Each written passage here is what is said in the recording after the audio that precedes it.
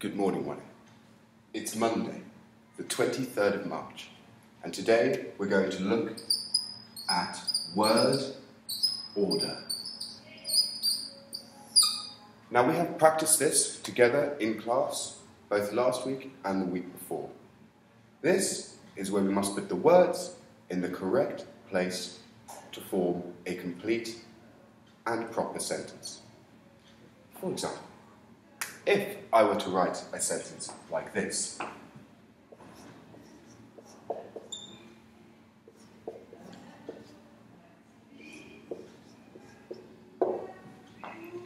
can you read it? It says, eats the cat. Now, this is a strange sentence. This is not correct.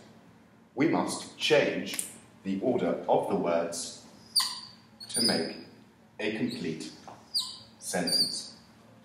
Do you know what the correct sentence is?